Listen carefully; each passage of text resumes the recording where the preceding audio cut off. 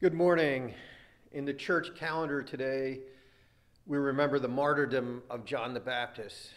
And I think this is the timing on this is right, because my heart breaks for many Christians who and in Afghanistan had faced absolute horrendous future. And my heart breaks for them, and I pray that we would all, as the Christian church, be in prayer for them, do what we can to help. And this is a very difficult situation, so our heart goes out to our brothers and sisters in Christ in Afghanistan. God is sovereign. God can work miraculous things in the midst of all of this. And we pray that people would repent and turn to Jesus, who is the author and perfecter of faith. So please stand with me, and we make our beginning in the name of the Father, and of the Son, and of the Holy Spirit. Amen. Gracious Father, thank you for this time together. Thank you for your promises that are yes and amen, that are found in Jesus. We do pray for our brothers and sisters in Christ who face more than an uncertain future, a very horrendous future at the hands of people who want to do evil. We pray that you would protect them and watch over them, and that they would be strong in their faith and their witness to you, the true and the living God. We pray in Jesus' name. Amen. Good morning. Our first reading comes from the book of Revelation, chapter 6, verses 9 through 11. When he opened the fifth seal, I saw under the altar the souls of those who had been slain for the word of God and for the witness they had borne. They cried out with a loud voice, O sovereign Lord, holy and true, how long before you will judge and avenge our blood on those who dwell on the earth?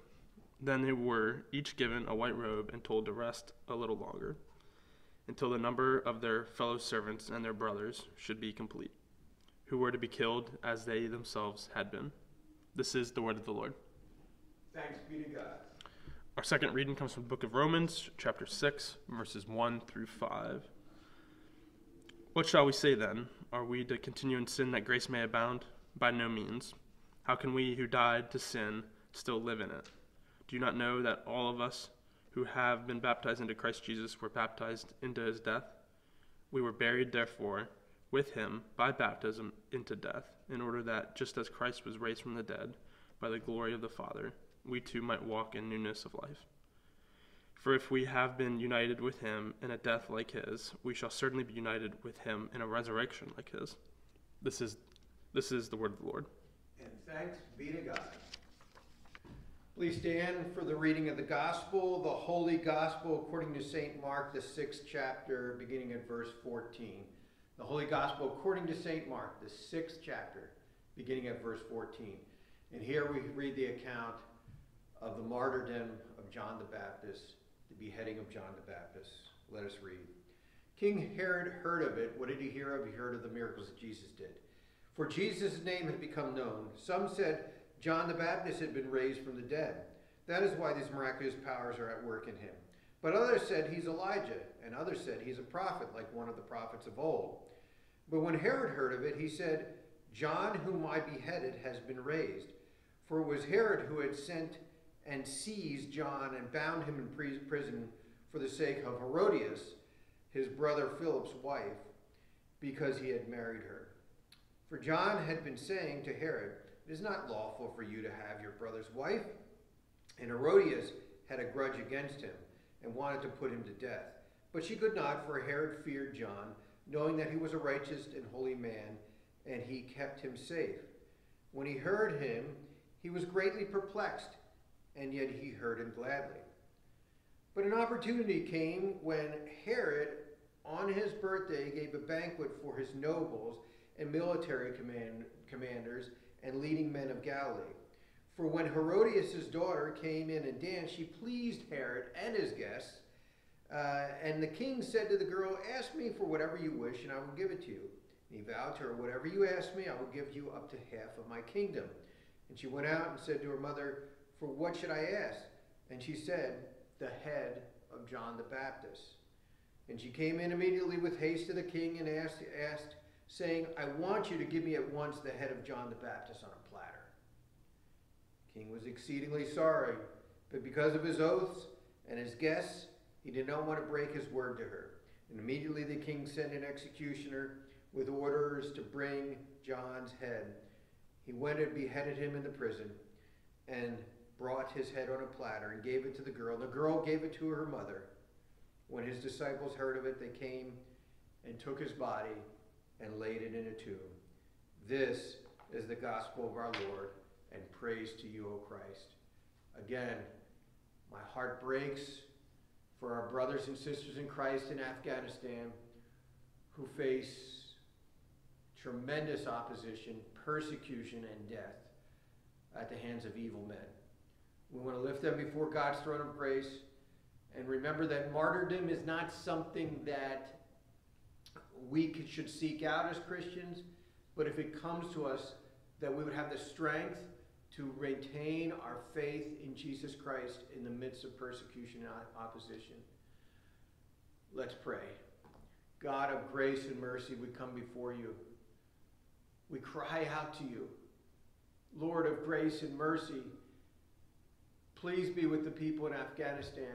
Please be with Christians, our brothers and sisters in Christ in Afghanistan. Watch over them, Lord God. Keep them in your care. Make them strong and bold in their faith, Lord God, in the midst of evil that is being done.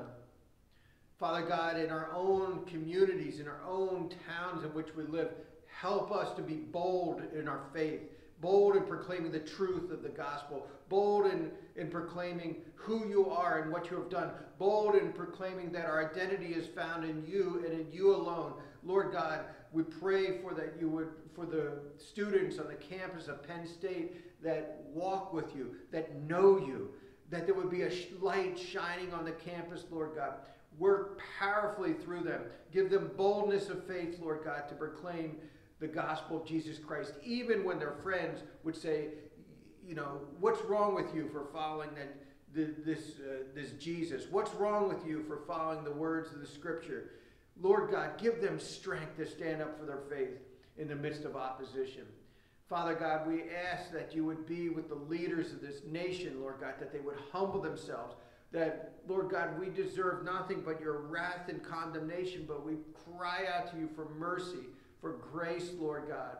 We pray that we would repent and turn to you. We pray that the leaders of this nation would repent and turn to you, the true and the living God. God, Father God, you have blessed us so much, and yet we have frivolously used what you have blessed us with. Lord God, our greed has overtaken us. Help us, Lord God. Humble us before you, the true and the living God, that we be raised up to newness of life. I want to pray for marriages, Lord God, for strengthening of marriages, for blessing of families, Lord God, that you would be at the center of the marriages, the center of families, Lord God. I pray for single people, Lord God, that you would give them a sense of value and worth as they follow you, Jesus, that they know that they have a purpose, Lord God, and that they would use the time that you've given to them wisely. Lord God, work through them as well, Father. We pray, Lord God, for the church in America. Lord God, for a church that is going astray, that the church would repent and turn to you, the true and living God. That we in the church, as your people, would repent and turn to you. That repentance starts with your people. Help us, Lord God. Humble us. Lift us up by your strong arm, by your mighty arm of salvation. Be merciful, Lord God. We cry out to you. Be merciful to this nation. We cry out to you. Be merciful, Lord God. We cry out to you. We entrust our lives to you. You are the author and perfecter of our faith. So we pray these things, trusting in you, giving everything over to Jesus, who has taught us to pray together. Our Father, who art in heaven, hallowed be thy name. Thy kingdom come, thy will be done on earth as it is in heaven. Give us this day our daily bread, and forgive us our trespasses as we forgive those who trespass against us.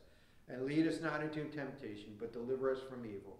For thine is the kingdom, and the power, and the glory, forever and ever. Amen. Okay.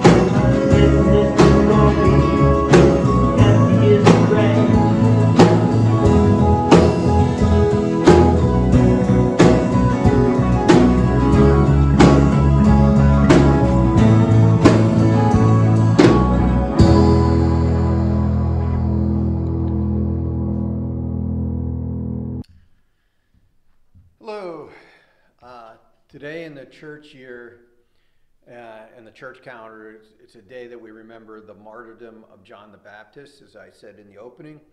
And our text for today's message is based on Mark chapter 6, verses 14 and 29. So Mark chapter 6, verses 14 and 29. Let's go before the Lord in prayer. Father, teach us, Lord God, even in the difficult things of life, difficult things of opposition, of persecution. Teach us, Lord God, and help us to trust in you in the midst of all things. We pray this in Jesus' mighty name. Amen. So this, as I said, this Sunday in the church year is the day that we do remember the martyrdom of John the Baptist. And on the surface, that really seems like kind of a strange thing to commemorate, or a strange thing to remember, a strange thing to talk about. It's like almost like, hey guys, come to church to hear about someone who was put to death for following Jesus. Hey, would you like to follow Jesus? Maybe it'll turn out a little bit better for you, but maybe not. Why does the church remember things like this? You know, why do we hold to these things? What can we take away from it and apply to our lives here and now today from this horrendous death of John the Baptist? What do we take away from it here in central Pennsylvania or wherever you're listening to this? What are the factors that led to John's murder at the hands of Herod? And are there any things that we can take away from that we can apply to our lives, and maybe that there's factors, some same factors in existence today, even if it might not lead to our death? So first thing I want to talk about is, what is martyrdom? Because I think there's a little bit of confusion about what martyrdom is. And in fact, depending on what religion you follow, there may be different definitions of martyrdom.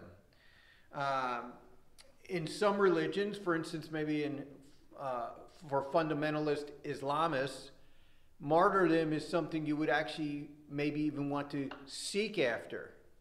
It's something of an honor to seek after martyrdom, to put yourself into that position.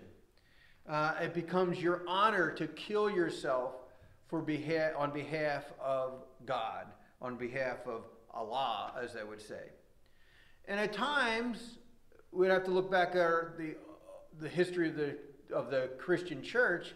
At times, the Christian church held crusades in the past. And they were organized, and people offered their time, their money, and even their lives to recapture lands in the Holy Lands that had been taken over by Muslims. Is that martyrdom if you were killed in a crusade? The word martyr comes from the Greek word whose root it means to witness. And originally it was applied to the apostles, who were witnesses to the life, death, and resurrection of Jesus Christ. Later it was used to describe those who were arrested and put on trial for being followers of Jesus. A martyr is someone who suffers and dies for their testimony and their faith in Jesus Christ. It is not to be sought. It's not like we're supposed to go out and say, yeah, hope I get martyred this day. It's not something to be sought, but if it comes upon a person, it is to be endured in faith and in trust in Jesus. John the Baptist had martyrdom thrust upon him. For one reason, he spoke the truth. He spoke the truth about Herod and his marriage to Herodias, who Herodias was married to Herod's brother, and then Herod took her to be his wife. That was not legal, a Jewish legal marriage. It's not legal today. It's really not legal today in the eyes of the church to do that. So John the Baptist called him out on that Herodias hated John the Baptist for that. She wanted him put to death. She's the one that really forced the hand of her husband to have him thrown into prison. So while, there's a couple of things that we need to consider on all this. It was holding to the truth of God's word that eventually led to John the Baptist's death. Therein lies a very important point for all of us, lesson for all of us in the times that we live in. Will we faithfully hold to the truth of God's word? While we don't face death, at least not now, not in our location, not in our place, for holding the truth of God's word and for maintaining our faith in Jesus, you will face opposition. That's the reality. If you're truly holding to God's word, you're going to face opposition in our culture. In human terms, though, you would think that God would want a faithful and zealous follower like John the Baptist to be around a bit longer. You think that God would swoop in and rescue John the Baptist from this imprisonment. Certainly at times, God does rescue his people from prison and from difficult situations. Peter and some of the disciples who were thrown into prison for following for Jesus. Paul and Silas were in prison singing hymns, and a miraculous earthquake comes along, frees them from their chains, and they are freed from prison. But God did not rescue John the Baptist. Why? Does God not care about his people? And when we kind of start processing this, it can become troublesome to this. Consider this. In just the last year, there have been over 340 million Christians living in places where they experience high levels of persecution and discrimination. 340 million. 4,761 Christians were killed for their faith just last year alone. 4,488 churches and other Christian buildings were attacked last year. 4,277 believers detained without trial, arrested, sentenced, or in prison. This was laid out in the church calendar that I would be speaking on this Sunday. And all of us are well aware of the horrendous events that have occurred in Afghanistan and the fact that our Christian brothers and sisters in Christ face death in the midst of what is going on in Afghanistan. Some have already died. So what is God up to in all of this? Was John's death in vain? Are one of our Afghan brothers and sisters in Christ who have been put to death, was their death in vain? Is their suffering in vain? Is the opposition you face as a follower of Jesus in vain when your friends look at you as out of touch? Maybe they don't want to hang out with you anymore. Let's look at the text and consider what people and Herod were saying about Jesus, and then they were connecting that in their minds to possibly to John the Baptist. Let's see what the text says. It says, King Herod heard of it, in other words, heard of the miracles that Jesus was doing, heard of the miraculous signs and wonders that Jesus was doing. King Herod heard of it, for Jesus' name had become known. Some said, John the Baptist has been raised from the dead. That is why these miraculous powers are at work in him. But others said he's Elijah. And still others said he's a prophet, like one of the prophets of old. But, listen to this. When Herod heard of it, what did he say? John, whom I have beheaded, has been raised. So Jesus is healing the sick, casting out demons, demonic spirits, giving sight to the blind, doing all kinds of things. And the word of him, word of Jesus and what he's doing makes its way into the palace of Herod. What did the people think? Well, as we read, some thought that it could be John the Baptist come back to life. Others thought, well, maybe it's kind of a prophet in the line of Elijah or some of the prophets of old. Herod, though, sticks with the idea that it's John the Baptist who's come back from the dead.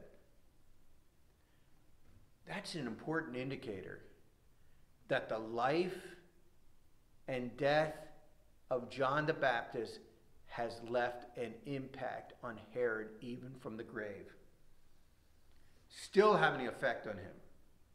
When someone stands firm in the faith, in the midst of opposition, in the midst of physical abuse, in the midst even of torture, in the midst of being put to death for their faith in Jesus, it leaves an impression even on the person who was heaping the abuse on that person. Remember when Jesus died on the cross, when he breathed his last, and the Roman centurion, who had to be a hardened person, you have crucifixion duty. You're used to seeing people being put to death in the torturous crosses that were there. And that Roman centurion, seeing the way Jesus died in his trust in the Father, seeing the way he breathed his last, that Roman centurion looks up and he says, surely this was the Son of God. The persistent testimony of a person that has everything to gain by compromise and yet remains steadfastly faithful, persistent in their trust in Jesus, has a tremendous impact on even the most hardened of abusers. Herod, out of guilt or fear or both, is still being impacted by John the Baptist's life, even from the grave. All of the original disciples, excepting John, not John the Baptist, John the disciple of Jesus, all of them were put to death for their unwavering testimony that Jesus was who he said he was, the Son of God, who died and he rose again. And they proclaiming that in him alone there is forgiveness. They were martyrs. They were witnesses. Remember that the root of that word means to be a witness. They were witnesses, and they couldn't deny what they saw in the life, the death, and resurrection of Jesus Christ. There's something very powerful about dying for your belief. But what makes their death different from, let's say, an Islamic fundamentalist dying for his faith? What makes it different? Consider this. There have been many people throughout all of history that have been put to death and have given their lives for something they believed to be true. But it wasn't true. They believed it to be true, but it wasn't true. What is different about the original disciples of Jesus is that they died never giving up their testimony that they saw Jesus risen from the dead. Obviously, they would have known that that was false if it didn't occur. They could have easily at any moment denied the resurrection of Jesus and spared themselves from the torture, spared themselves from the death that they would face. There are very few people in all of history that will die for what they know to be a lie. The disciples were in a position to know with what they were saying was either true or false. They held to it. All of them held to the testimony. The earliest witnesses died insisting that Jesus was risen from the dead. Something, obviously, they would have known to be false. if it didn't happen. Their martyrdom, their witness would turn the world upside down. They didn't die in vain. Now, while you and I aren't eyewitnesses of the resurrection of Jesus, we are witnesses of what he has done in our life and in the lives of people around us.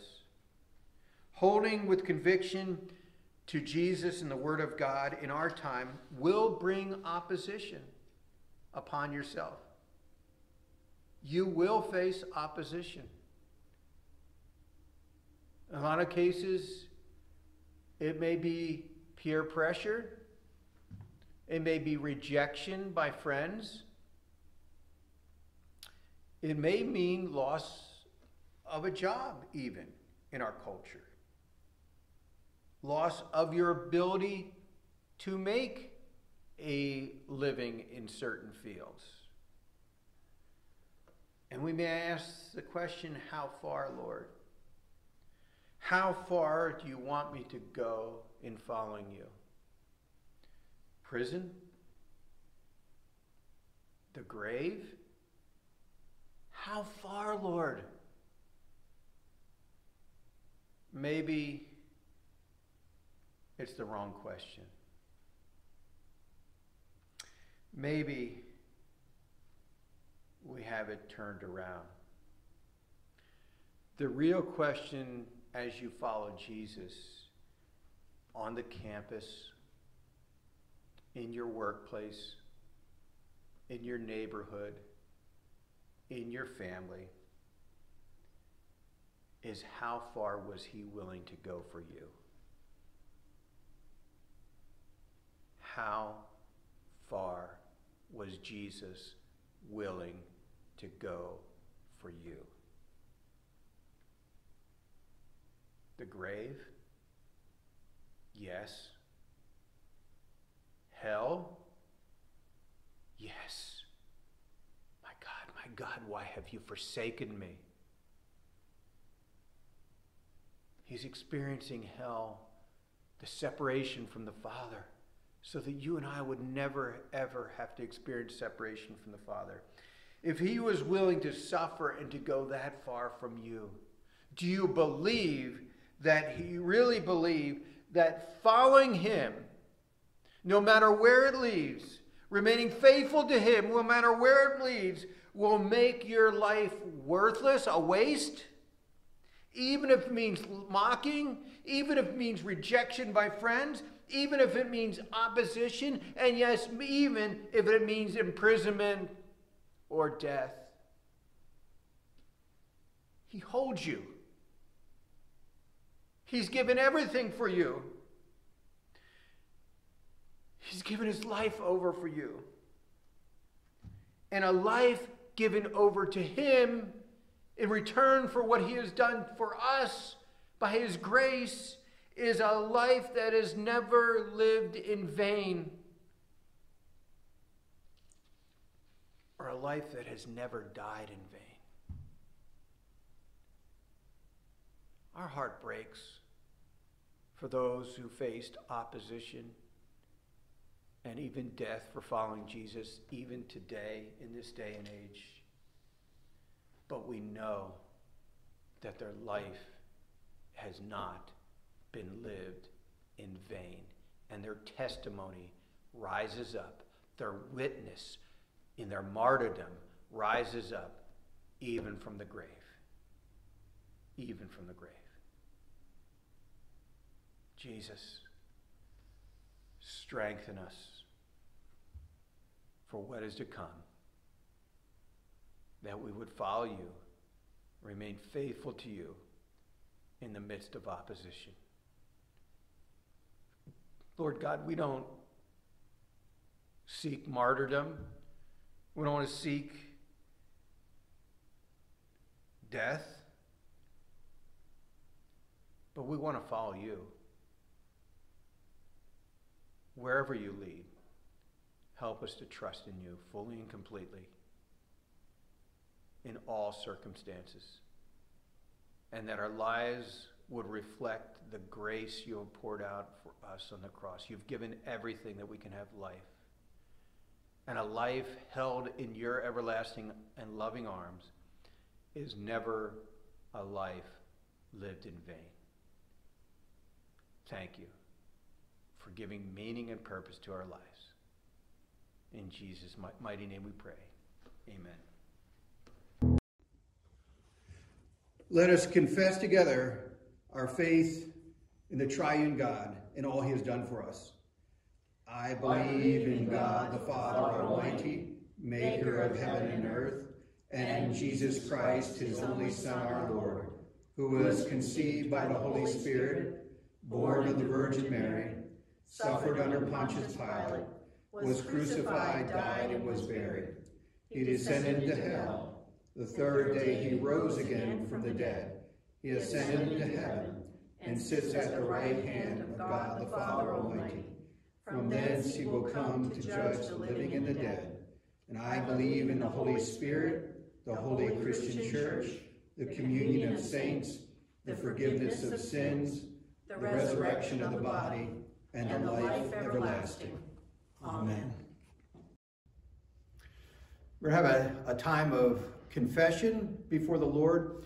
And the Lord knows what's really on our heart, but what he's inviting us to do is come before him, be honest before him, come into his presence. Don't hide anything from him, run to him. It's a mistake for us to run from God. We should run towards him and confess to him. So let's open our hearts and our minds to him. There'll be a time of silence as well, that we can really pour out our hearts to God. So from the words from 1 John chapter 1, verses 8 and 9, if we say we have no sin, we deceive ourselves and the truth is not in us. But if we confess our sins, God, who is faithful and just, will forgive our sins and cleanse us from all unrighteousness. Let's take a moment in silence to reflect upon our need for Christ.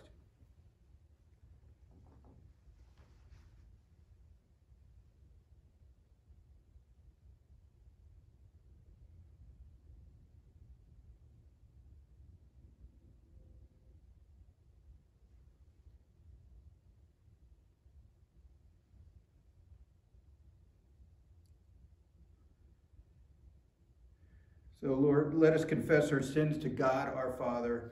Most merciful God, we confess that we are by nature sinful and unclean. We have sinned against you in thought, word, and deed, by what we have done and by what we have left undone. We have not loved you with our whole heart. We have not loved our neighbors as ourselves. We justly deserve your present and eternal punishment. But for the sake of your Son, Jesus Christ, have mercy on us, forgive us, renew us, and lead us, so that we may delight in your will and walk in your ways, to the glory of your holy name. Amen. Hear the good news. In the mercy of Almighty God, Jesus Christ was given to die for us, and for his sake, God forgives us all of our sins. To those who believe in Jesus Christ, he gives the power to become the children of God and bestows on them the gift of the Holy Spirit. May the Lord, who has begun this good work in us, bring it to completion in the day of our Lord Jesus Christ. Amen. Thank you for joining us for worship this day as we dug into this very difficult topic of martyrdom. And I pray that God would give you strength to walk with him, to follow him, to put your trust fully and completely in him, and to realize that he gave all for you and he holds you strongly in his arms. May the Lord bless you and keep you. May the Lord make his face to shine upon you and be gracious to you. May the Lord look upon you with his favor and grant you his peace. Amen.